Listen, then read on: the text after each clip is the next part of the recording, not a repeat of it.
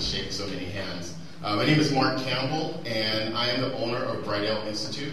I actually do quite a number of other things as well, but I am proud to be here and happy to be here to serve Reginald.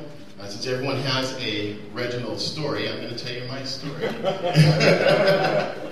Well, I met Reginald about 21 years ago, and we actually met over a phone call. I didn't know who this guy was. I thought he was crazy, but he told me I can do anything I want to do. So, of course, I went through the whole football phase in my life, and, of course, that affects everyone and what comes next.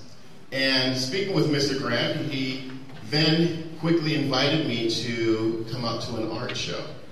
The first thing I thought to myself was, what is a black man doing at an art show at 20 years old? We don't think about art. We don't think about what significance it has. And so I went ahead and I listened to him. I came out to the art show here in Los Angeles. And as I was walking across the street, Mr. Tommy Lasorda decided to fix my collar for me.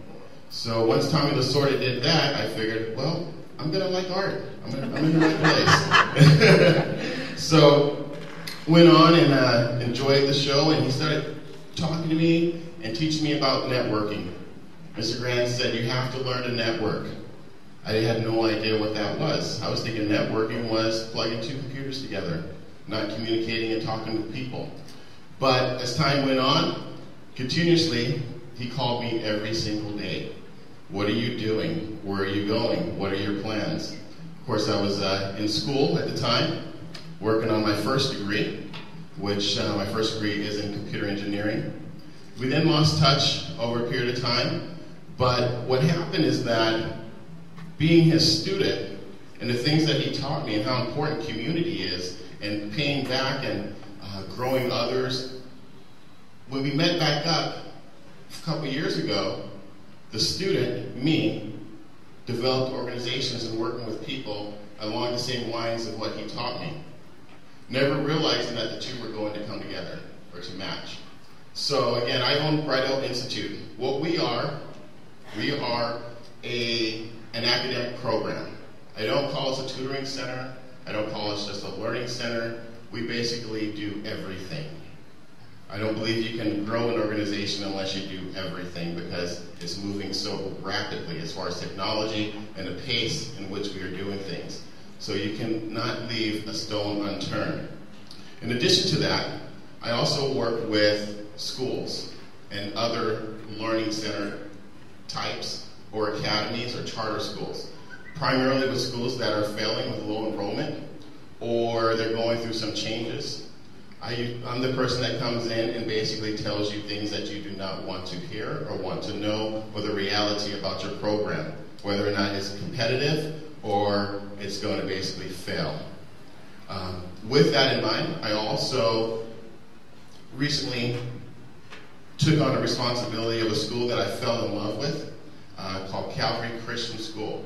I had consulted with other Calvary schools. I'm not sure if you're familiar with Calvary schools, but Calvary schools are very big, especially across our nation. They are Christian private schools.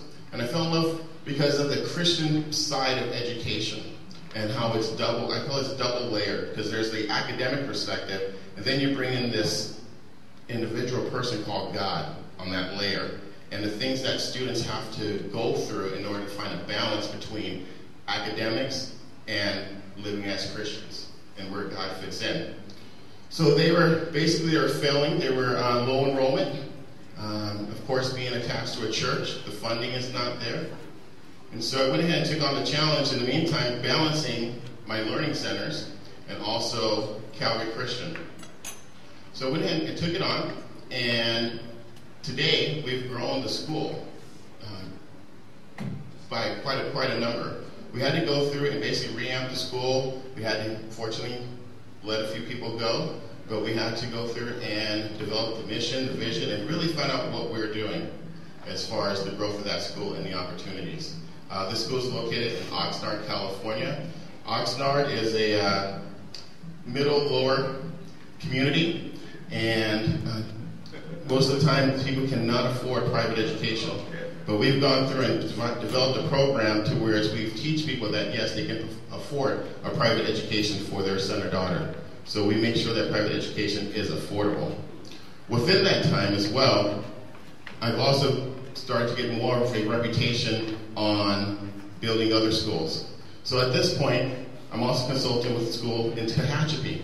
Same type of situation, religious-based school, that also is soon to go underwater, but they're not going to because we were able to make quite a considerable investment in marketing and within the community. And today that school actually has 500 students.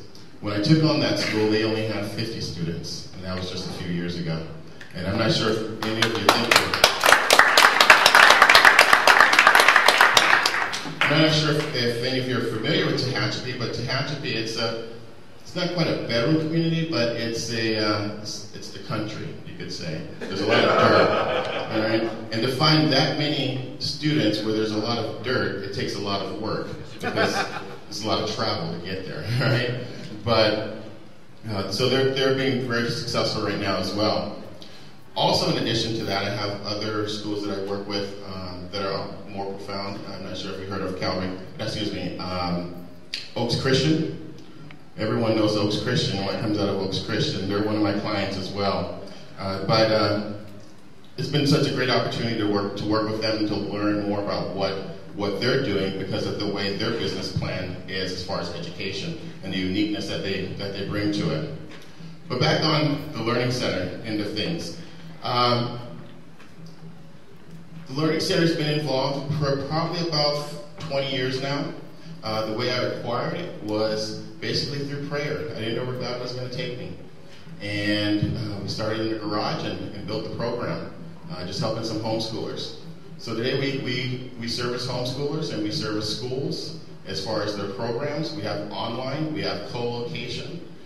We also have some other platforms that we've been working with.